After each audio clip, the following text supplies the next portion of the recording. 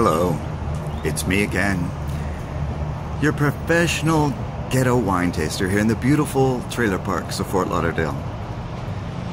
Today I ran across a store whose name I can't remember. It had something like $1 in it, and they had very reasonable prices on wine. And as a matter of fact, 3 bottles of wine for $10. I know, right? Anyways, I couldn't pass up a sale like that. And so today I am going to be tasting one of these $3.33 bottles of wine. Now, of course, one of the bottles costs $3.34, but hope I'm not tasting that expensive bottle. Anyways, here we go. It's from a name brand. I don't know if you've ever heard of this name brand wine. It's called Naughty or Nice. Name brand. Alright. One thing that was interesting about it is, even though it was only $3.33 a bottle, it has a cork. So, excuse me while I spend a little time trying to get this cork off. I'll be right back. But alright, let's see what happens when we pop this wonderful cork. Did you hear that? It went like it's been fermenting a little more. I like that extra alcohol for the same price. Okay, let's give this a try, shall we?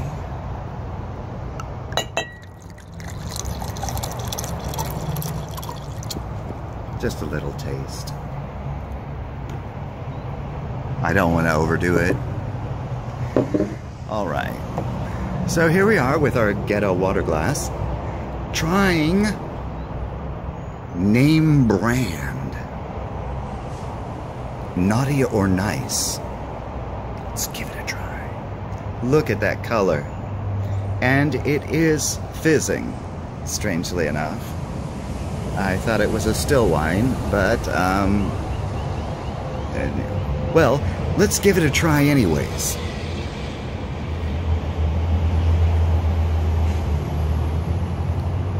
Wow.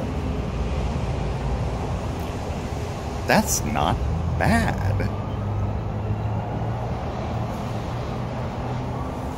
What? No, wait, something's wrong.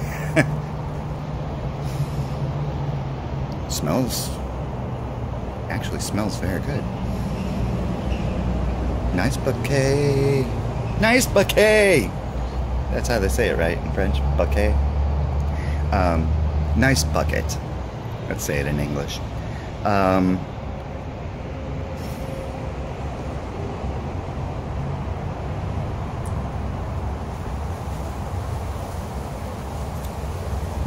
Wow. That is really pleasant. It's like a Chardonnay. Very, very soft Chardonnay. I don't know how to rate this wine. It's only $3.33 a bottle, and it has a cork, and it tastes decent. And I'm sorry, I have to give this 1 star.